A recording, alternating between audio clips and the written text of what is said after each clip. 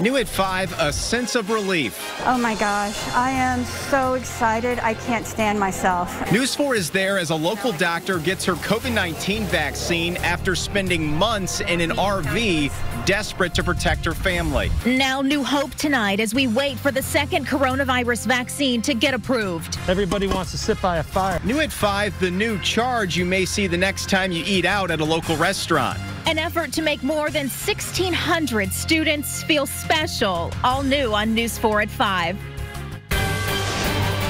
Live from the KMOV Broadcast Center in downtown St. Louis.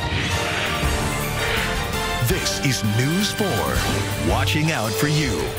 Off the top at 5, News 4 is capturing moments all across the bi-state today as the effort to vaccinate frontline workers went into overdrive. Today, hospital employees at the BJC and SSM networks, as well as in Belleville and O'Fallon, Illinois, got their first shot. Want to thank you for joining us. I'm Samantha Jones. And I'm Corey Stark. One person who got the vaccine today is an ER doctor from Barnes Jewish Hospital who's taken extreme measures to keep her family safe for most of 2020.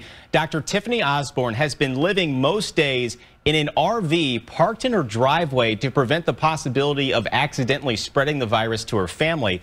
Russell Kinsaw was there when she got the shot. He's live with more from Barnes Jewish Hospital.